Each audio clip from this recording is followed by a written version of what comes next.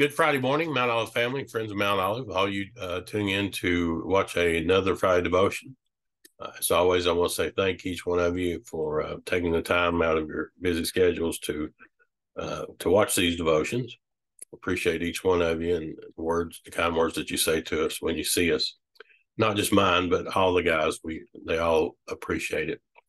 So, my screen with you.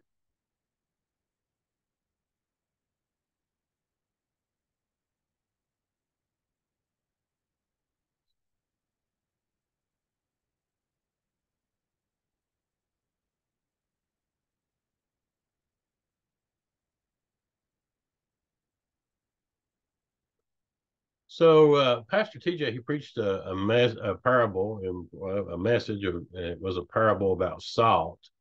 He entitled it "Let's Be Salty," a parable about salt. Matthew 5:13 is his scripture. Let's take a look at that scripture. Matthew 5:13 says, "Ye are the salt of the earth, but if the salt have lost his savor, wherewith shall it be salted?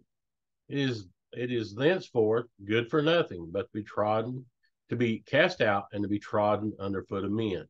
Uh, I noticed in this verse, I don't know if you noticed that he's talking about salt, and he gives it a personal pronoun when he says it has lost. If the salt have lost his savor, he didn't say its savor.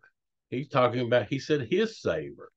So he's using a personal pronoun there. So he's not talking about salt as we know it. He's talking about the individual.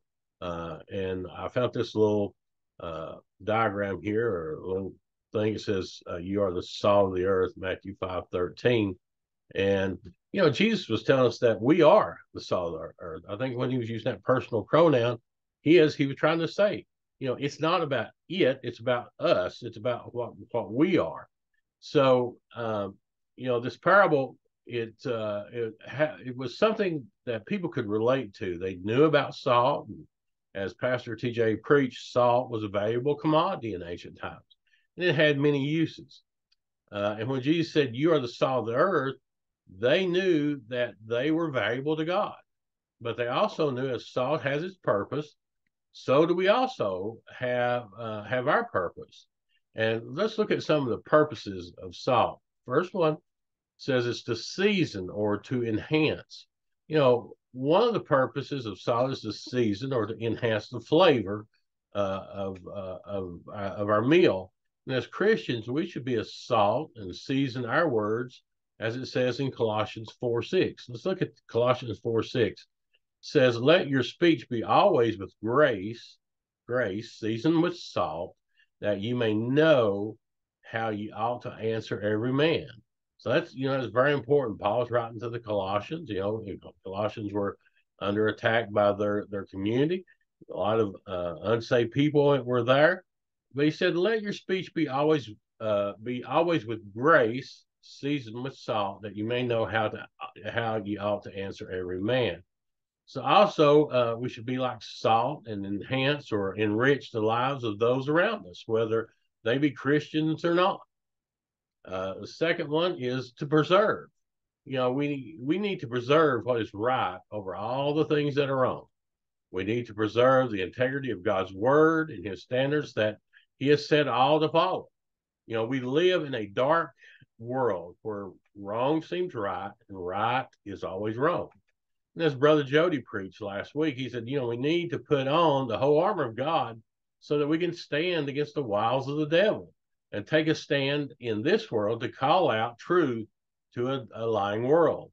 And as Brother Jason, he taught in his Wednesday night message, he said, "We are in the world, but we are not of the world." But here's the warning. Let's look at the verse again. He said, "Ye are the salt of the earth, but," it's very important, three-letter word there, "if the salt have lost his savor." That's the warning, is the but. But if the salt has lost his savor, if that happens, we cannot season or enhance those around us, and we definitely cannot preserve what is good and what's right. If our salt has lost its savor, then our worship will be negatively impacted, and we will just attend church and not be a part of the worship in the church. our work in the church will be impacted also, and things won't get done. So we are to keep the Savior. We are to keep the savor of our salt by following and learning more about the Savior of our souls. And then we can be the salt of the earth. I hope you enjoyed this Friday devotion. Be much in prayer for our service on Sunday. All the ones who will be coming, that they'll see their need for a Savior. That we who are Christians, that we'll be able to draw closer to Him, and be the salt of the earth and the light of the earth in this dark world that we live in.